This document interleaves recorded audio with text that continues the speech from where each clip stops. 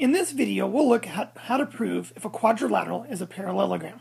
To begin, let's review the definition of parallelogram. A parallelogram is a quadrilateral with opposite sides parallel. Sometimes you'll see it's a parallelogram is a quadrilateral with two pairs of parallel sides. It's really the same thing. Two pairs of parallel sides means the opposite sides have to be parallel. In order to prove that lines are parallel, we're going to have to find the slopes of those segments. If the slopes are equal, then those segments are parallel. So to begin, let's find the slope triangles for all four sides.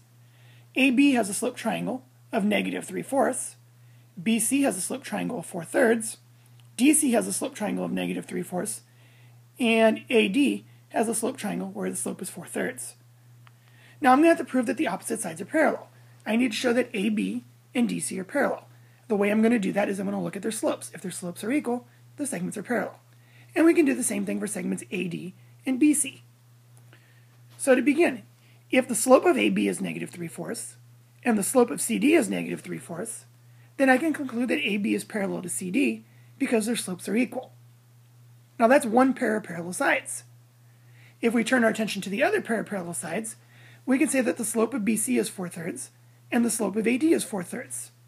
Those segments are parallel because their slopes are equal. We've just shown that we have two pairs of parallel sides, or that the opposite sides are parallel. If this is true, I can therefore conclude that ABCD is a parallelogram, and then following the definition here, it's because it's a quadrilateral with opposite sides parallel, or it's because it's a quadrilateral with two pairs of parallel sides. So again, in order to prove that you have a parallelogram, prove that you have opposite sides parallel. The way we prove parallel is we look at the slopes and show that they're equal. Equal slope means parallel segments, two pairs of parallel sides, and you've got a parallelogram. Alright, thank you for watching this video, and I hope that it helps.